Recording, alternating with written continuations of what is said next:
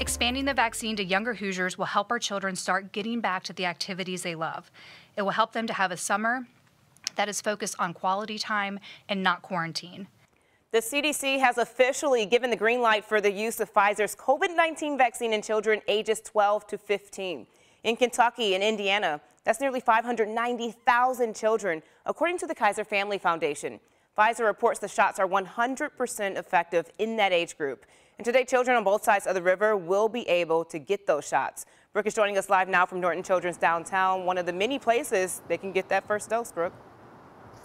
Good morning, Kristen. So they are looking at about 700 kids across 6 vaccination sites today, just through Norton alone, that'll be coming in for that first dose. And already more than 3,000 kids have pre-registered for that Pfizer vaccine. Now, again, this is for kids ages 12 to 15 who are now available for that Pfizer shot. They'll be going through the same steps as you and I would as an adult to get that shot, but they will need a parent or guardian's consent and someone who will be there with them during that process. Doctors believe children are vital to reaching this herd immunity.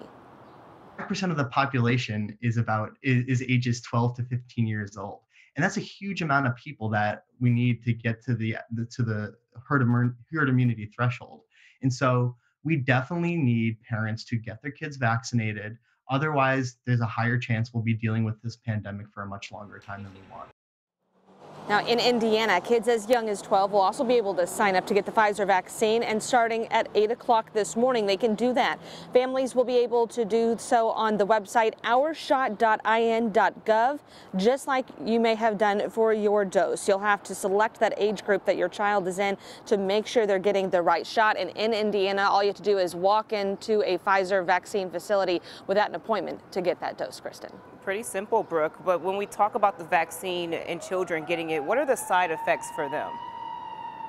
So doctors have always said that with any vaccine, there comes some side effects. Fortunately, there are few. They're very mild. And they said if your kid gets a shot and does have symptoms, it's actually a good sign that your body is creating antibodies to fight against the coronavirus. So taking a look at some of those that may be apparent once you get that shot with your kid, the most common side effect is, of course, the discomfort at the injection site, a sore arm. About 77% of kids reported feeling some fatigue, and less than half had chills, muscle pain, or fever. Those side effects are consistent across all age groups who've gotten the dose, though the CDC data does show that younger people reported side effects more often. And keep in mind, those temporary shot reactions can be more common if you or your kids are going at the same time for that vaccine as any other vaccinations that they are getting that day, guys. All right, Brooke, thank you. A lot of useful information. And if you still have questions, though, about side effects or any other questions about getting the vaccine for your child, Norton Children's is hosting a virtual question and answer session this afternoon.